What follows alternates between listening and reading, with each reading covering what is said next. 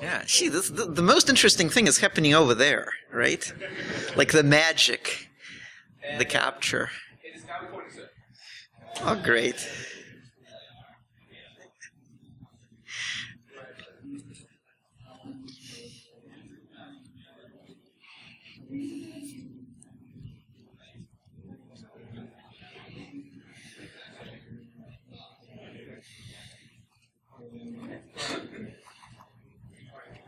Okay, so this is a talk on demystifying 802.15.4, which is the file layer for Zigbee. And Zigbee, you know, maybe in your home, maybe in your hospital, maybe around your person if you're into 6LoWPAN. And it's kind of creeping up on us because smart meters and things like that. So it's kind of important, I thought, to demystify that particular file layer. And we started an effort at Dartmouth doing just that, and a lot of neighbors helped. Travis Goodspeed, whose name is on the slide, but unfortunately he could not be here. He'll be here later in the week. You can ask him questions and you know, hang out. Ray Jenkins, who is my student, who did all the work. I'm Sergey Bratus. I'm what they call a research associate professor at Dartmouth. And here with us are Ryan Spears and David Dowd, Wave, who designed the hardware peripheral that can send raw USB frames, USB. 802.15.4. This is not a phase dancer talk, right? If you want a phase dancer, I might have one on my person later. And so what we're going to do is demystify 802.15.4. And then learn to fingerprint it, and there might be an attack component as well. So you should know thy phi. People look at the, and this is of course the Whore of Babylon. We are in Babylon of various protocols, and those protocols are a mess.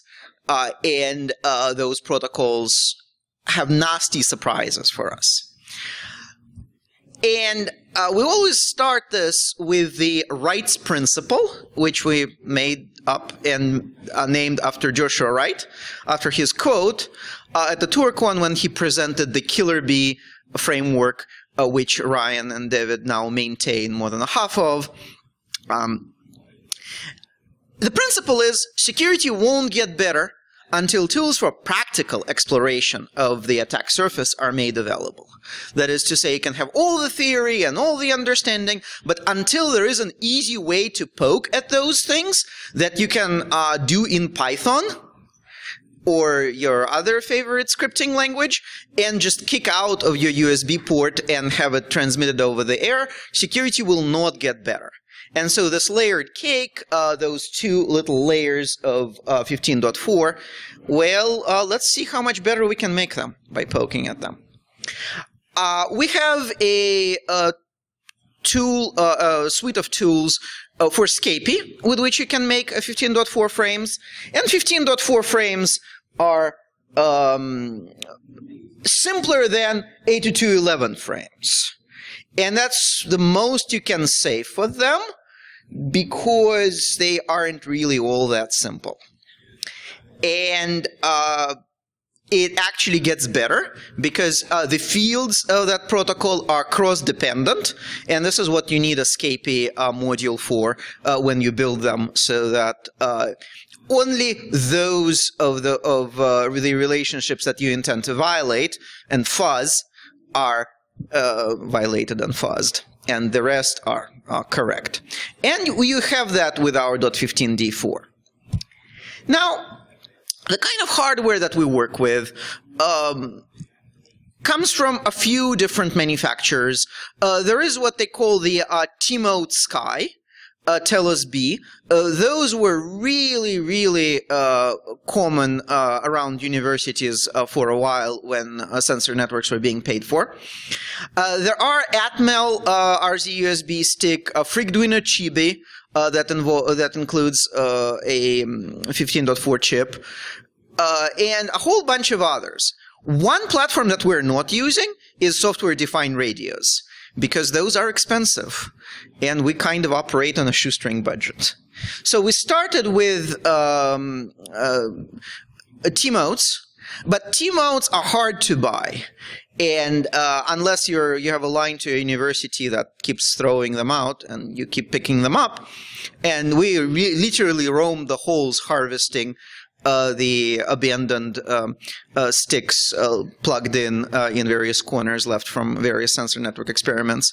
Well, you can now get the AP mode version 4 from us. I have some to give out. And this is a capable peripheral. It will do a raw frame injection for you. The chip you see in the middle is the MSP430, Travis's favorite chip. This thing is actually based on the good FET, as you can see by the name of the one bank of headers. And the other chip there, the one surrounded by an antenna, is a ChipCon 2420. Again, we're going to talk about it.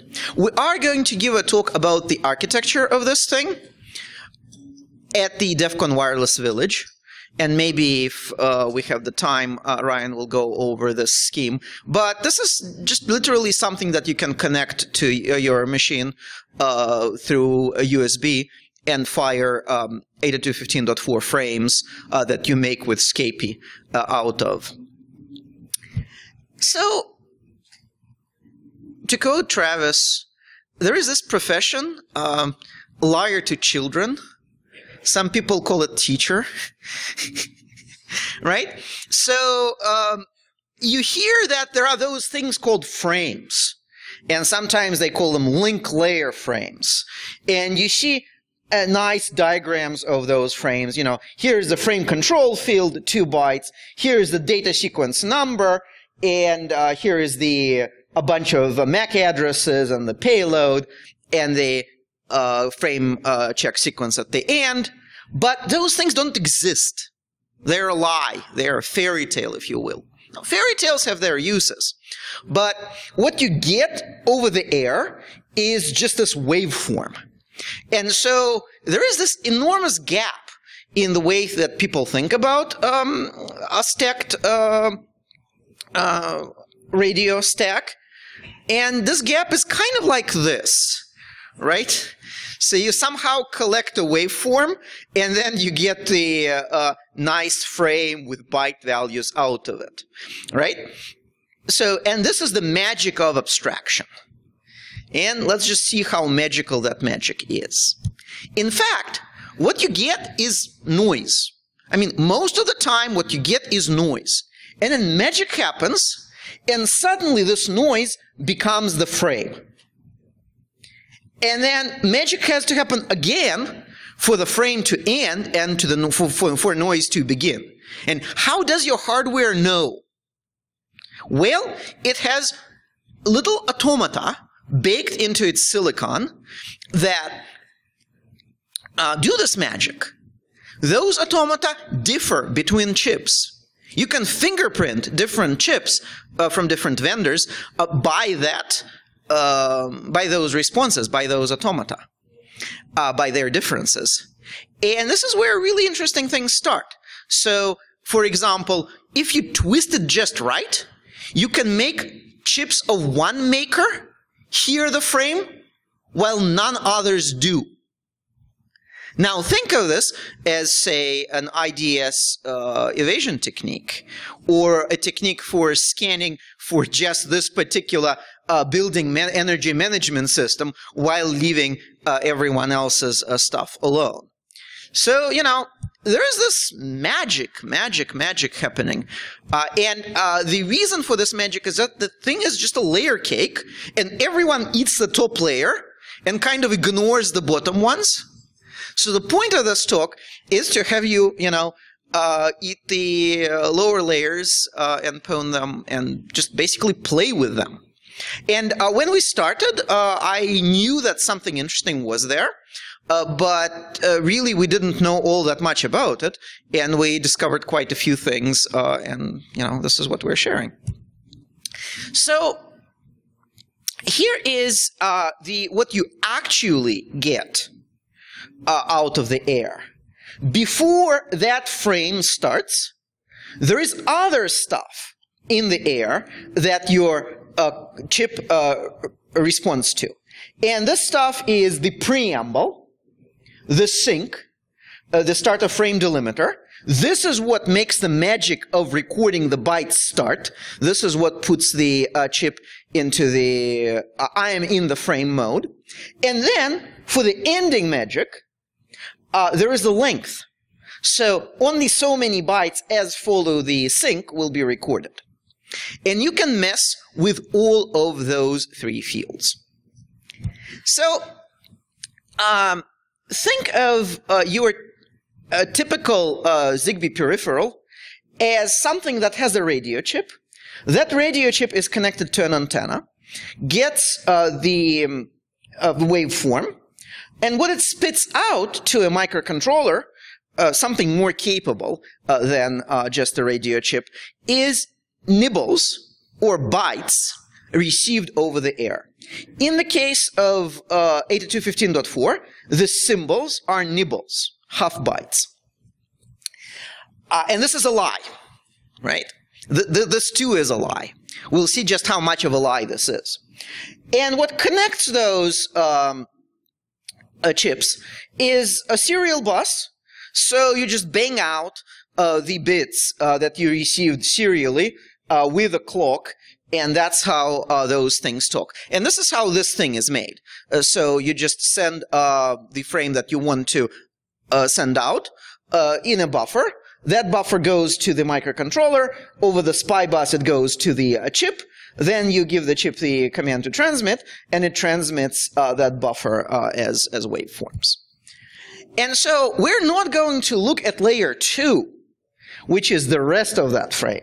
We're going to look at the highlighted layer 1, which is the preamble, the start of frame delimiter, and the length. And this is the part that Wireshark just doesn't show you, because the chips don't give it to you. They consider it for their own consumption. But we will learn to send those parts of the frame under our control. So what we could do, for example, is vary the size of the preamble, vary the start of frame delimiter, and vary the length. Now, if I send you a longer length than the existing body, what will happen? The noise in the air will be picked up as the remaining bytes. So this is a very poor man's sniffer. Right? We call this packet out of packet trick. So, and let's start from the beginning. Why preamble? Right? So we make our signals out of sine waves, right? So we modulate the sine wave by amplitude or by frequency or by phase. But, you know, this is for sending data. But forget about data. How about we just learn to synchronize the clocks? And this is not trivial, because in order to receive a sine wave, you have to know something about the period, about the frequency. You need clocks to do that. And the problem is that clocks drift, right? Clocks drift. Clocks drift considerably for those for the cheaper peripherals that you normally use. So you need to synchronize the clocks. This is what the preamble is for. So you send a repetitive signal, a known repetitive signal, and an analog part of the chip synchronizes itself based on receiving that kind of a signal. And this is not actually recorded digitally as far as we know. This is essentially, the purpose of this is to synchronize the clocks and get rid of the clock drift and adjust the clock. And of course, you can fingerprint chips based on their clock drift, and we've done that a few years ago at ShmooCon, if you're interested. And people have claimed that you can actually do that with pretty good accuracy. unforgibly, and we show that this was in fact not true. But you know, that's a different story. And so the question is, how many of those bytes is actually enough? So 4 nibbles, 4 bytes, 8 nibbles. Can the clock synchronize itself with a shorter sequence? Luckily, we can check that. A chipcon 2420 has a special register that contains the preamble length. So we can send different sized preambles, and we can receive different sized preambles. And clocks drift differently. In fact, it depends on the temperature. So the first look is, well, what if I send shorter preambles, right? And, you know, I can send up to 8. I can send shorter preambles. A preamble is 8 nibbles. So what if I send no preamble at all? Or just 1 nibble? Or 2 or 3? And you know what? Different chips actually receive those things differently. So the red is the T mode, and the T mode receives all of those shortened preamble packets, frames, starting with 2 nibbles. And that's a chipcon chip. RZ-USB stick, which is the Atmel chip, only hears things with 6 or 7 nibbles. And even that, not very well. And the Zigduino is somewhere in the middle. So I can talk the dialect of a particular, of just the varying preamble, and already distinguish between the chips. And the method here is we send a beacon request, and if they hear that beacon request, they respond, and we catch the response. So, and this is already enough to distinguish between those chips on this axis. Okay, let's go on. Why the start of frame delimiter?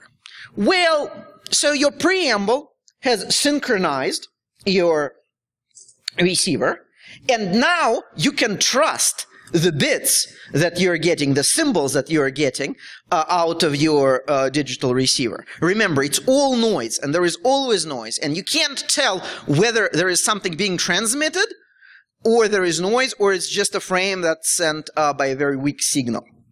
So now we have to log into the frame and, you know, start believing the miracle that we're actually receiving data. And there is a shift register that matches for the standard sync A7. Okay. And until the shift register matches and lifts that flag, we're out of frame. And once it matches, we're in frame.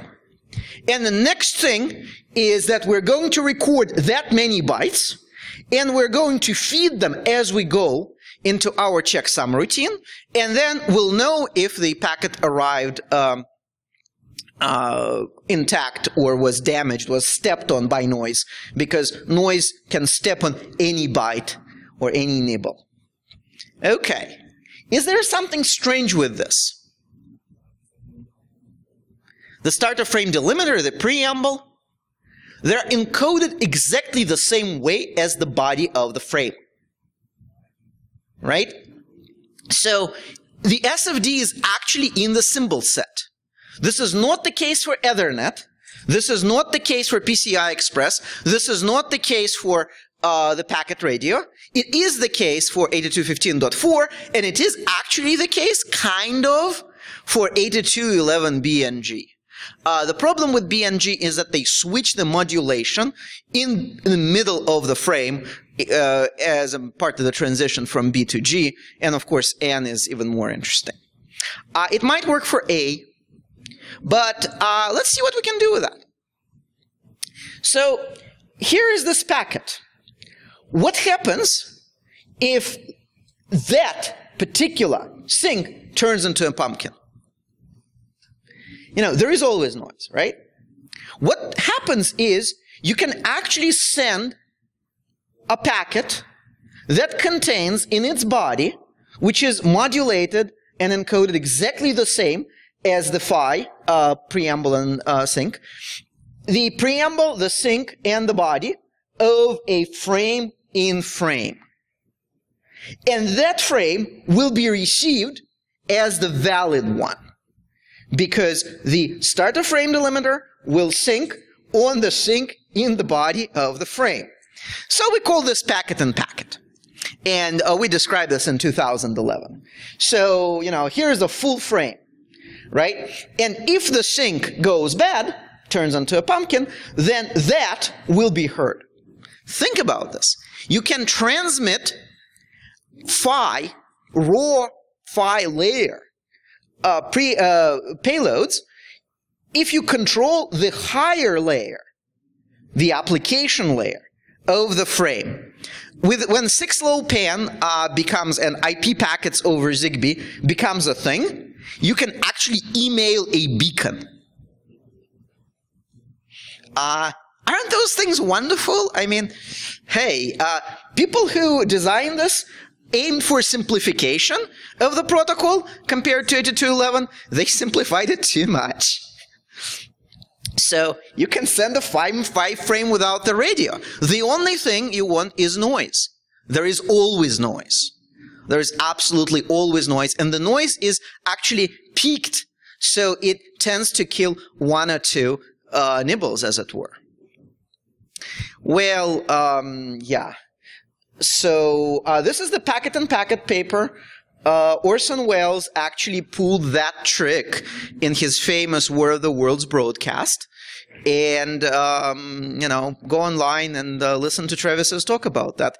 That got a Pony Award. That trick got the Pony Award in 2011. All that I told you so far was actually a lie. That thing about nibbles being sent over the air, well, they're not what is being sent over the air. What is being sent over the air is chips. A chip is an error-correcting code. So when I say that the symbol is a nibble, it's not actually true. The nibble is this sequence of ones and zeros, which are error-corrected. That is to say, if you receive one of those with a few bits flipped, you take the next closest by the bit difference distance, and you get your nibble. And this is in the silicon of the chip, and it too can be exploited. So this is, for example, the distance between those two codes for the nibbles 1 and 0 is 16 bits. The difference between and that's enough, basically. You need less than 16 bits flipped to recover by the noise to recover the symbol. And this is pretty good, right? This happens before SFD matching. So in fact, you can use the error correcting logic to send those sequences out of alignment. You're seriously helped in this by the fact that those codes are actually rotated. They are circular copies of themselves in 2 orbits, as we call them. And Travis was playing the cutout game with those. And if you look at the International Journal of POC or GTFO, the previous issue, you will find that cutout game and you can play it yourself. So these are bits. If you write them as hex, remember, this is the code that underlies the nibbles, you can see that they are rotated. If you misalign those, which you can do with the packet and packet trick that we just discussed. Oh, this is great. Please allow me to... yes. Okay. So, if you misalign your chips by 1/8 I thought I killed that thing. Well, now I did. So you can actually send a stream of symbols that will be received nothing like it was sent.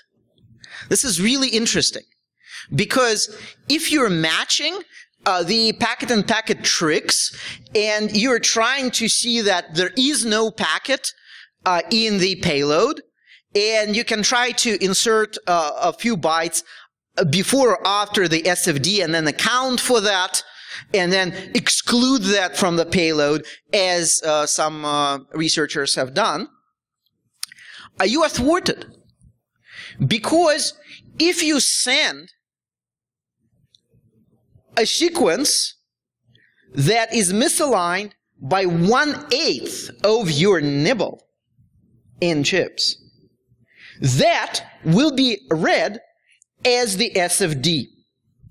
Because you see, those codes are really well aligned. So what that means is that the distance between them is much less than the 16 of the error correction. So you will be receiving a frame that is nothing like it was sent. All you need to do is desynchronize that by that much of a nibble. So you sort of have this illusion of the phi layer as taking a frame and transmitting a frame, and you getting a frame, and you expect to get a frame that was never that was sent, or you expect to not get it because it was damaged by noise. Nowhere in your threat model is the idea that you could be getting a completely different valid frame than the one that was transmitted. Yet the magic of phi makes this possible. So you can actually receive frames that share no symbol with the sent frame. It's interesting. So, and again, those tricks you can do with if you control the stream of bytes that goes out of your radio, and you can do that.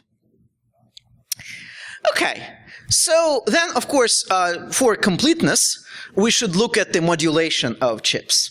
And modulation is, conceptually is quite simple. Again, you have your sine wave at a particular frequency, and you can do things to it, modify it, and the receiver on the other end will pick up on that. So you can have the amplitude modulation, or the frequency modulation, or the phase shift modulation. So, or you can have just on-off keying. And on-off keying is just, well, you send the, you have a telegraph key, and you press it, and hey, there comes the sine wave. And then you let it go, and then there is no sine wave. And then, of course, this is the Morse code. What you can do is you can actually transmit Morse code if you can control a higher level protocol. So this is Morse code over an 8211. When you and this is a call sign that you can transmit that way. And this is a really good signal because, yeah, Wi-Fi has its own modulation, but that doesn't matter. It could really be made to look like an on-off keying. So phi layers nest. You can emulate one phi layer with another. That is interesting, isn't it? So you can actually man in the middle an SSL session that way and hear it from rather far away. right? And you just need to control the higher layer. So the phi is not a black box. Well, there is the frequency shift keying when you send a slightly faster oscillating signal and a slightly slower oscillating. And this is what Bluetooth uses.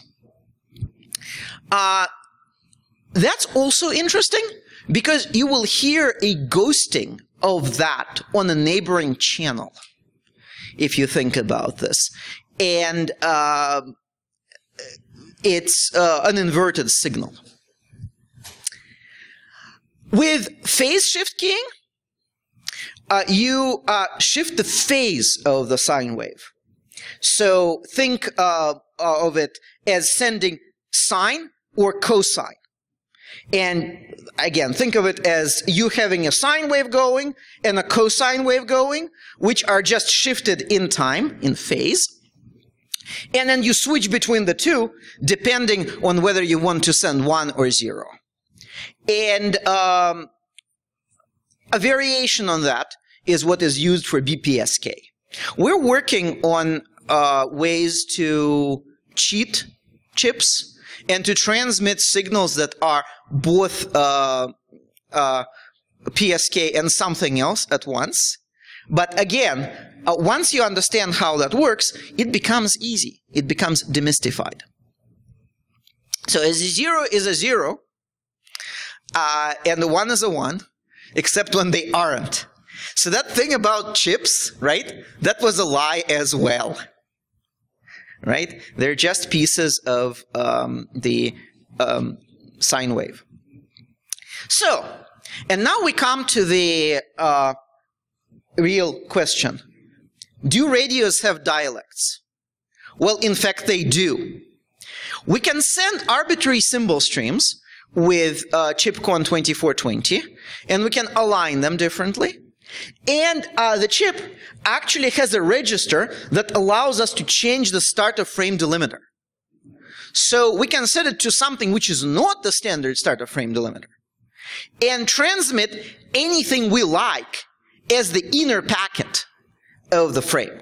So just think of it as an arbitrary injection utility, just like you can use a raw socket to inject into your Ethernet. We corrupt the packets. We find out what corruptions work. And this has two uses. One use is that we can fingerprint those chips by what variations that respond to. And the other is that we can bypass wireless intrusion detection systems.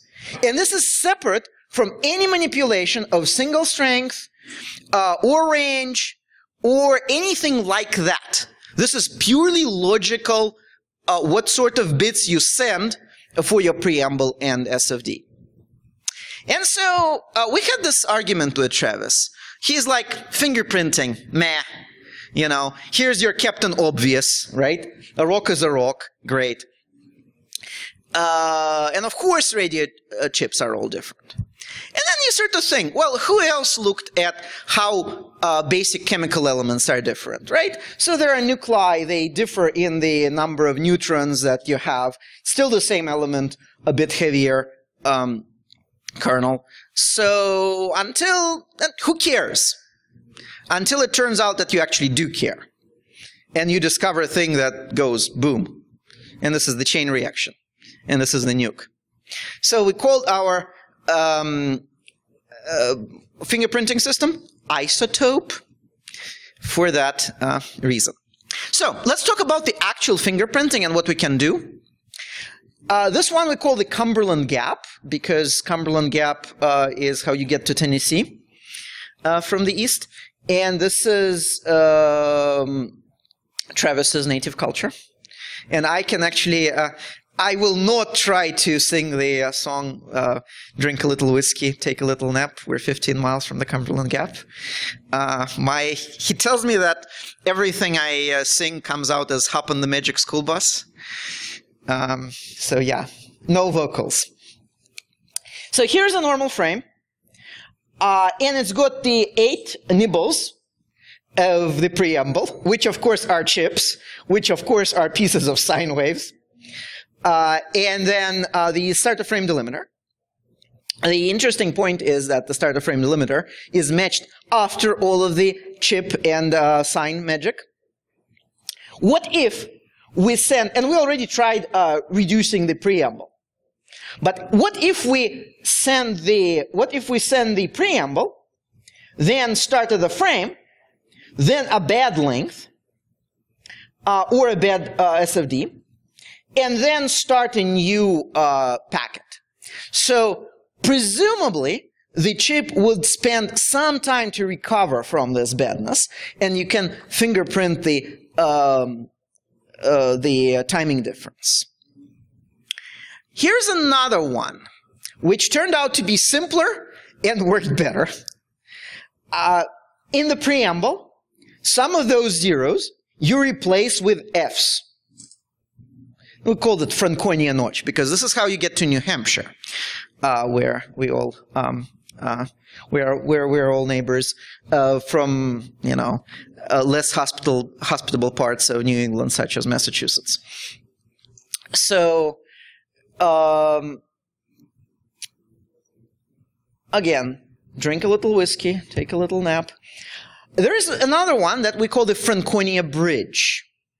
This one uses the full preamble, but inserts garbage bytes of Fs between the starter frame delimiter and the preamble. So now you think, how could this be? Well, the preamble mostly pertains to the analog part of the chip. The SFD is matched digitally by the shift register.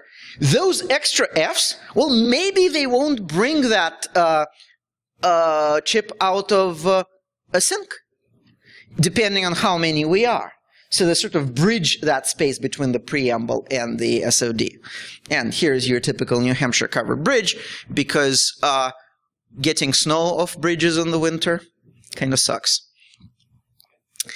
So here is the Franconia notch in detail, right? So you start replacing the preamble with your Fs. And you start sending those frames. And what do you see? The Atmel chip on the RZ USB will get them all. The chipcon chip will not, except for a weird fluke, that one in the second column. So you can actually have an Atmel chip hear your frames and respond to them, while the chipcon chip is none the wiser and thinks that there are no packets in the air, that there is only garbage. Isn't that interesting? So in that range, you can remain unheard, even though you're transmitting like crazy. Now think of those chips, say, sitting in your thermostats or your smart meters. Smart, right? There is this joke about, if you call something a science, it usually isn't. That pertains to computer science to a certain extent.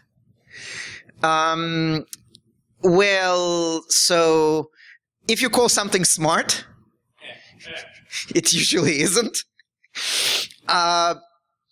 So, some people say, smart grid or, smart homes. And what you hear is like really, really dumb systems that you can, 5 minutes. Yes.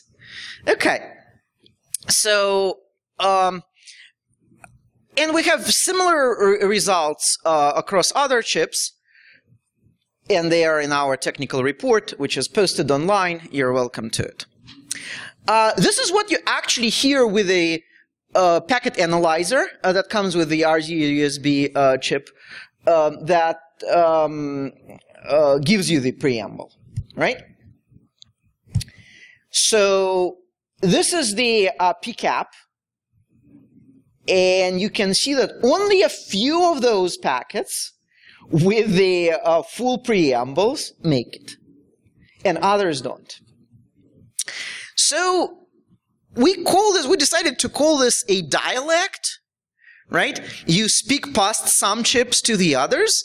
Of course, what you speak might be an actual exploit, or, you know, an actual fake frame or something like that. So another name for that dialect is shaped charge. And you're welcome, again, you're welcome to play with these things. Well, phi is not mysterious. Phi is, in fact, and it's certainly not a black box. And the interesting thing is that all of the boundaries between the layers are imaginary.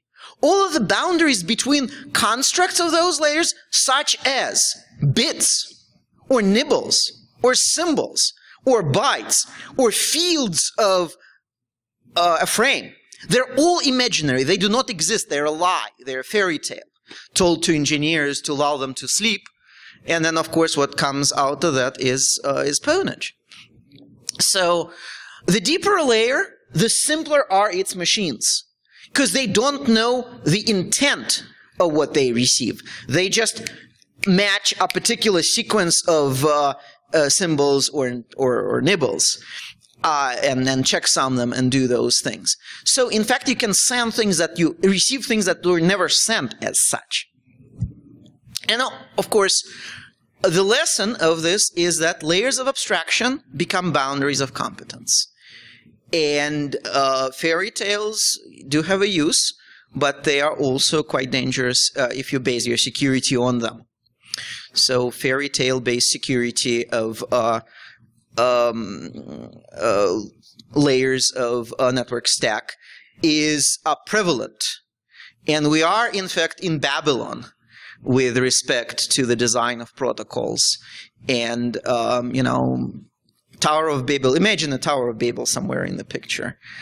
And enjoy it, you know. Enjoy Babylon.